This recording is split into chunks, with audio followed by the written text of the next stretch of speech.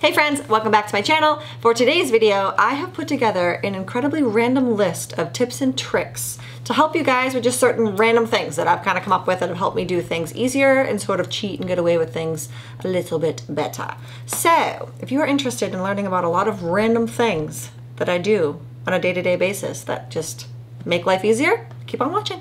Okay, so my first two tips are gonna go hand in hand actually, and they're gonna be about eyelashes. So I actually have mentioned these in my eyelash video. If you haven't seen that, I'll link that down below.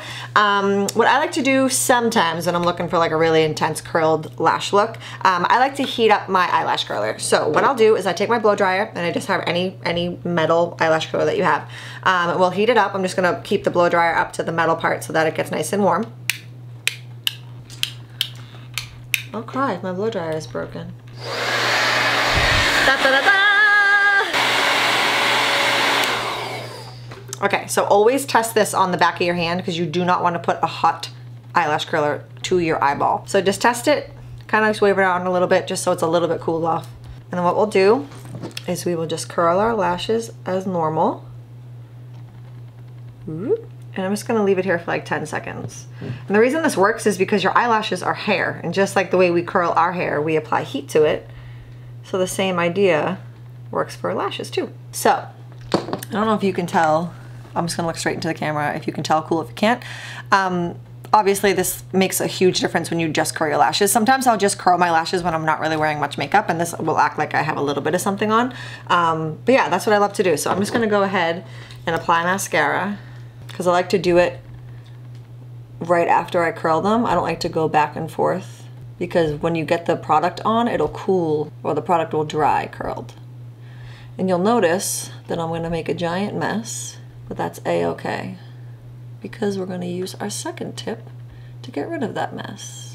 And this mascara is like Megatown cheap. If you watch my other video, you'll know that I'm obsessed with the L'Oreal Telescopic, but it tests on animals because L'Oreal has not made the switch to cruelty-free. So I like to just try to experiment with stuff, and this mascara is so cheap. It doesn't wear as well as the Telescopic, but it definitely is really good for the price point. It's by Essence, and it's the Lash Princess Sculpted Volume Mascara. And if you want this to work even better, have a little fan going on in front of you to cool your lash as when it was hot. Mascara, no mascara. Huge difference. So I'm just gonna do my other eye really fast.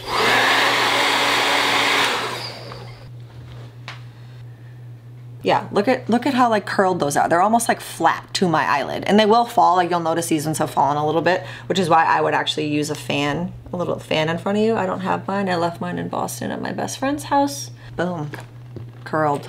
In an effort to get this to dry so I can fix the mess I made, I'm actually gonna take my blow dryer again and I'm gonna use the Cool Shot. Do not blow hot air on your eyes. I'm just gonna turn this on, use the Cool Shot, and just kind of blow my lashes up so that they'll keep that curl a little bit better.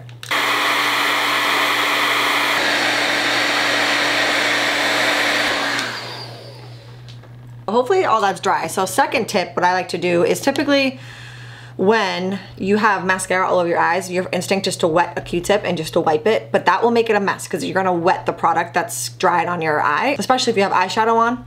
It's gonna be a very terrible idea. So take a dry Q-tip, and most mascaras will just flick right off. If you have waterproof mascara, this will not work, so keep that in mind. If you are using waterproof mascara and you get it on your lids, immediately wipe it off, because obviously when that dries, that stuff is staying there. I'm gonna attempt to get this off my eyes, but oh, not bad. Cool. So now just take whatever brush I use for any crease color or whatever shadow you have, and I'll just go over that. And boom, there you have it. Okay, tip number 3. This one has to do with bras, and it is especially helpful to people who have bigger chests than people who have smaller chests, but it could work for both. So for me, I have an issue with people who make bras, okay? I find that if you are a person who has bigger boobs but has a tinier like rib cage, it's gonna be really difficult for you to find a sports bra that does what you need it to do. For me personally, I don't even know what size bra I am anymore because I live in sports bras, but for a reference, I'm probably like a double D, probably like a 34, 36 double D is what my bra size is. So when I look for sports bras, what I'll find is the If you need a large for your boobs, but like a medium or small for your rib cage, they just don't exist. And if they do exist, if you go for the medium or small, which is where your support comes from, many people don't know that when you wear a bra, your support comes from the band that goes around your rib cage, not so much the straps. So when I go to buy a sports bra and I need like a small or a medium, what I'll find is the space that's covering your boobs is like this big. And I'm like, well, I need it to be this big. I guess that doesn't work for me. And if I get a large or an extra large, which may work as far as the spacing goes, it's just too wide. And then it's just swimming on me and it doesn't work. So when I pick up a bra that has some padding in it, some sports bras or little bralettes will come with padding, I find that they're just like these tiny little pads, like they're just small. And for me, when you put that on a person that has bigger boobs, the bra will tighten and then you'll be able to see the outline of the padding that lives in the bra. So for me to get away with getting a smaller bra but also want padding, I decided to go on Amazon and I ordered large pads. So for reference, this is the bra I'm talking about. I just got this from TJ Maxx. It's just like a skinny girl kind of bra. These like aren't the largest like cups, I guess you could call them, in the world. And what makes it even worse is they come with these little, like, these tiny little pads, which for most people will work, and this is perfect. When you have a bigger chest, it's gonna fill out the bra and you're gonna be able to see the edging around this cup, and that's where I find my issues. So I went on Amazon and I ordered these guys, which are like really huge, and I know that, but this is gonna make it perfect so that you can't see any lining, any pad lining that you would be able to see with this guy. So I'm gonna show you the difference and what this will actually transform the bra into. Okay, so I just put the large cup inside the bra, and what you'll notice like already is it's already gonna allow you to fill up so much more of the bra than this side would. So I'm just gonna put the smaller one in. So this side has the larger cup in it and this side has the smaller one. So when you have a bigger chest and you put this on, you're gonna see this line with I can't really tell on camera. So if you're gonna wear like a white t-shirt, you can see where the padding lives. If you put a bigger pad in there, it's gonna live right where the seaming is, so you won't notice it at all. So I do this with all my sports bras. I went on Amazon, I bought like a 10 pack of these larger cups, and they just completely made sports bra wearing way better. So I will link everything down below on where to get these things, but this was just a fun trick to kind of make smaller bras better for us big boobied ladies. Next tip is something that I learned when I started wearing hats. And I never used to wear hats because I always liked my belly and I didn't want my hair to get ruined. But now that I live in Florida and I don't know how to do anything with my hair that isn't in a ponytail or completely blown dry, I started wearing hats a lot. So what happens for me is when I wear a hat, I'll obviously put my hair up. You know, I'm just gonna put the hat on. I'm just gonna show you. Sorry for all like the weird shadows, but this is for instructional purposes. Hat's on, and what happens for me is these just drive me crazy. I just have these crazy little wings in my hair that just never go away. And what I'll do is I'll take my hairspray bottle and I'll just spray it, and it gets all in my ears and it just drives me nuts. And then while I'm out, I'll notice that they kind of pop out again, and it just drives me crazy. So what I started doing is I bought a really cheap brow gel, and I use that to smooth my little wings when I wear a hat, or really any hairstyle. So this one's really cheap. It's from Essence again, and it's just the Lash and Brow Gel Mascara, and it's like $2 or $3. So I'll take this and I'll just use him to smooth out all the little flyaways I have. And this can work with anything. If you wear braids, if you have your hair up in a bun, it's just a really easy way to just smooth out flyaways without spraying half a can of hairspray into your ear. So I just use that. And the also nice part is you can just throw this in your bag. So instead of throwing a mini-sized, instead of throwing just a mini-sized hairspray or some type of product, this can just live in your purse or in your backpack, and it's just so much easier to use. And it just smooths everything away. You don't need a brush, and everything just lives in here, and it does its job. Next tip is for earrings. So if you are somebody who has ear piercings that are a little bit older and you wear a lot of heavy earrings, maybe you sleep in earrings, what that will do is it will sometimes kind of stretch out your ear piercing, and it'll make earrings kind of hang and just kind of look a little bit funky, especially studs. So what I found is if you have an earring and you have it living in your ear and you have a smaller back to it, so these guys I wear every single day, and what happens is sometimes with studs is if you don't have an earring back that can kind of make them sit flush against your ear, which most earrings come with a smaller back, what will happen is they'll start to kind of hang a little bit, and people will say, oh, your earring's gonna fall out, and it's like, it's not gonna fall out, it's just not sitting well. So what I found is if you get a bigger earring back, it'll help make that earring sit flush on your ear. So I'm gonna take this small one out. So obviously the bigger guy is the earring backs I ordered off Amazon, and the smaller ones are your traditional size that come with most earrings that you purchase. So this earring back is much bigger, and the reason I like these as opposed to the clear disc ones that you might recognize is these aren't as big, so they won't, if your ear piercing is a little bit lower, it won't hang beneath your earlobe. These ones just sit perfectly on the back of your ear, and they make whatever earring you're wearing sit flush on your ear, so it looks a lot cleaner. Next tip is talking about how I choose to fold my t-shirts. And by my t-shirts, I mean Matt's t-shirts, because I hang all my clothes because I'm a crazy person, but for him, he likes to keep his in a drawer. So I found that it's a lot easier to keep your drawers more organized, and not only more organized, but be able to see all the clothes that you have when you organize your drawers like this. So if you want to think about it this way, it's kind of like a filing cabinet. So you pull your drawer out and you can see all your little files or t-shirts, as opposed to stacking them. So if you stack them in a pile and you open up your drawer and you want to wear a certain shirt and you can't find it. So you have to rummage through all your shirts and then you pull it out from the bottom and then your whole drawer is a mess. So for this way, it's a lot easier for people to just keep things organized, especially boyfriends who don't always take the time to keep things organized. So I'm gonna show you how to fold them, because they have to be a little bit smaller and kind of like a small cube to keep folded in a drawer this way, in a shallower drawer. Okay, so what you wanna do is lay your shirt out flat.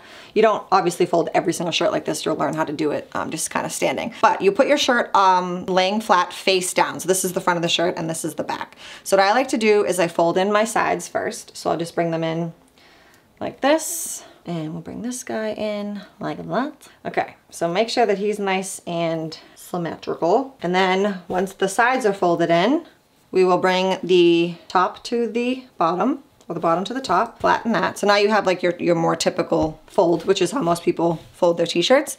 And then you're just gonna fold it in half once more. So now it's a tiny, perfect little cube. And then they're just gonna stack each other this way. And then that way you can see all the shirts that you own. Okay, next tip comes to you from the kitchen. And this is actually a fun thing that I learned from my besties, Doug and Emmy, when I moved into their house when we moved to Florida. So something cool that they do is, first of all, they use a coffee pot to do their coffee. They don't use Keurig. And that was something that we always had Keurig in our house, and it's just obviously a single cup.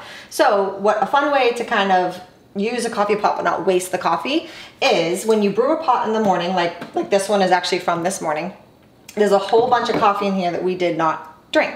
So instead of pouring this down the drain, once it gets kind of cold, what Doug and Emmy usually do is they keep a carafe in their fridge that is dedicated for iced coffee. So what you'll do, obviously, you'll just take your coffee that's left over that no one drank in the morning, pour it into your carafe, and this guy just lives in the fridge. So every time you have leftover coffee, you pour it in here, and then you have endless iced coffees to make. If you're anything like me and spend way too much money on iced coffees at Starbucks, this is just a fun way to kind of have iced coffees whenever you want at home, and you can kind of make them fun. You can get different creamers, find ways that you like to make coffees, just to kind of make it a little more fun instead of spending dollars at Starbucks. Okay. Next. All right, next tip is gonna be for cleaning your jewelry. And jewelry, specifically, I'm talking about diamonds or anything that has like a shine to it. So if you have any rings or anything that you feel like could use a spruce, they don't even need to be real diamonds. They can just be kind of like the cubic zirconia ones. But this is just a fun way that I like to clean up my rings, and anytime my friends come over, I steal all their diamonds and I clean them for them too. So this is really simple. All you need is a toothbrush. I would recommend a soft bristled one that you don't use. Obviously this one's old and gross. This is just gonna be more gentle and it's gonna not break any jewelry that you're cleaning. So you just literally need a toothbrush and some dish soap, and that's it. So what we'll do, wet our toothbrush, get some soap on there. And if you wanted to get really fancy, you could just kind of make this in a mixture in like a cup and like with some hot water and let it sit for a little while, but this is just a quick way, easy way to do it. So I'll wet my ring a little bit, and you just take the toothbrush with the soap and you just kind of scrub it. Be really gentle, especially if you have a more small ring that has kind of tiny prongs and a smaller settings. You really don't want any of the bristles to mess anything up, but it's just a toothbrush and soap, so it's very gentle. Secret to getting diamonds and rings to be really clean is to flip them upside down and get inside the prongs and all the stuff that lives underneath, because that's where all your lotions and other products get stuck. Move on to your other one. And I like to do this with my earrings and really anything that has some sort of stone in it that you want to get shiny. This wouldn't really do much for anything that's kind of tarnished, like a bracelet or something that, like an Alex and Ani, something like that would really need something that's gonna soak in something abrasive to scrub. So now that they're all scrubbed and sudsy, we'll rinse them off. When you do this, don't leave anything in paper towels because you don't want anyone to accidentally throw something away. Dry these off. Super easy. No need to go to the jeweler to get them scrubbed. You can do it right at home. Next tip is for cleaning our pesky little beauty blenders, which are the worst. I'd rather clean 300 brushes than clean one of these things. So I found a really fun way to get these clean and not having to do much. So there's kind of two routes you can go. You can go the one where they soak overnight for like long periods of time, or you can pop them in the microwave. So for the sake of time, I'm gonna go the microwave route. What I'm gonna do is I'm just gonna take a glass jar, or even a mug, anything you have. Okay, so I'm gonna take my beauty blender, I'm gonna wet it, just like you normally would. And this one isn't too dirty because I really don't wear much makeup anymore. He's definitely got a lot of concealer and foundation on him. So I'm just gonna wet him, and then I'm gonna put some soap in this, and I'm just gonna fill it up with some water, all right? And then I'm gonna put my beauty blender in the solution, and then we're gonna pop him in the microwave. And I'm gonna start with just like a minute.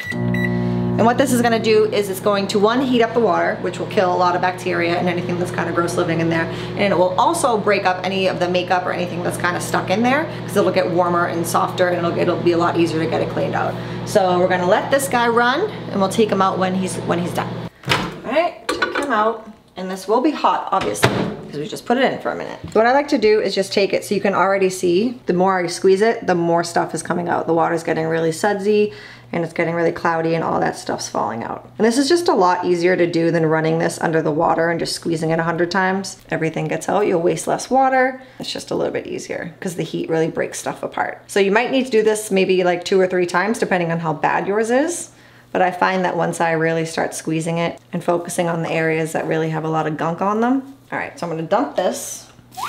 So gross and dirty. And I'm just gonna take him and squeeze him, because there definitely are a lot of suds left in it. And this is kind of the tedious thing with cleaning beauty blenders, is just squeezing them so you get all those suds out so it doesn't ruin the elasticity and bounce of your beauty blender. Now these little black specks have been in here forever. I think I got eyeliner or something like that in it, because they just won't come out. I've tried 100 times, I just can't get them out. But as far as all the concealer and the foundation that was living in there, looking pretty good.